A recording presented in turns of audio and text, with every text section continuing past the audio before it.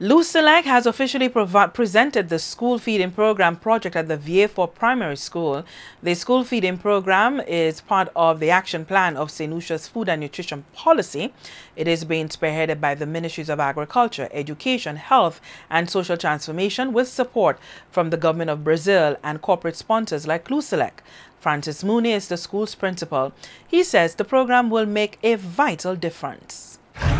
Ready?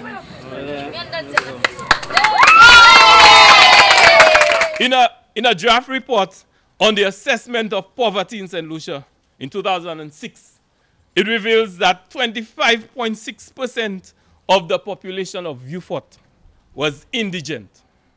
This means not only did these people fall below the poverty line, but they are unable to afford the consumption of nutrients to maintain life. At our school, a large number of parents are unemployed. We have a large number of vulnerable families. And this initiative will definitely bring a great deal of relief to the parents. Student attendance will definitely improve, and parents will no longer be singing the chorus, "My child cannot come to school. I have nothing at home to give him or her." That will no longer be. The school feeding program project is also part of St. Lucia's response to the Zero Hunger Challenge made by the Secretary General of the United Nations, which was formally launched in St. Lucia on November 3rd, 2014. Agriculture Minister Moses Jabatis believes the program will open up the dialogue about food choices in families. It is easy sometimes to construct many big things and to construct a lot of things.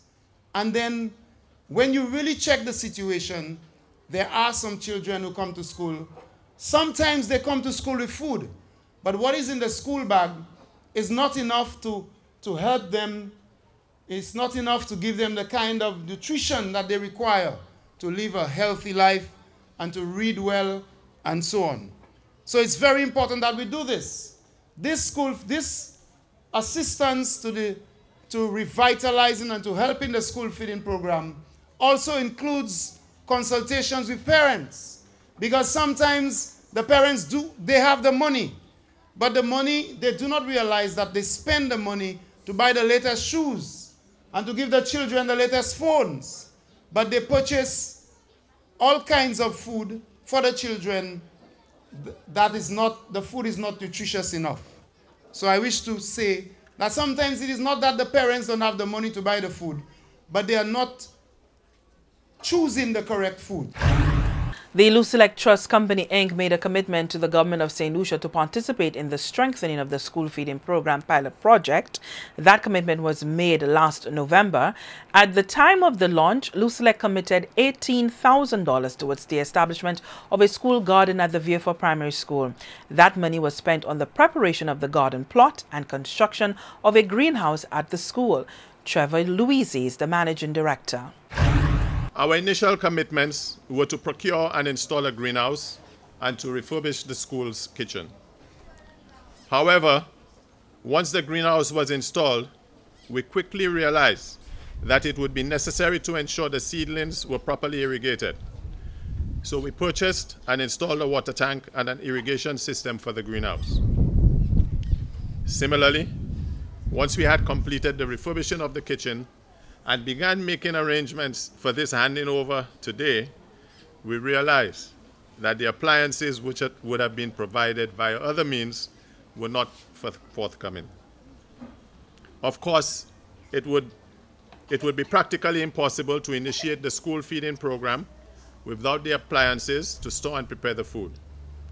A further request was therefore made to the Lucelec Trust, which they approved only last week. I think they only approved it formally yesterday. So we've gone beyond our initial commitment and procured those appliances.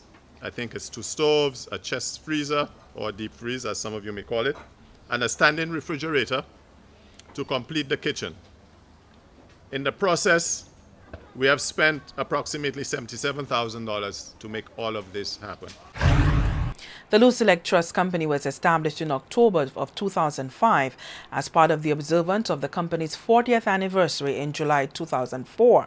Its mandate is to handle all donation at non-profit requests to Lucelec. Since its establishment, the Lucelec Trust has donated just under $4 million to a number of projects across the island.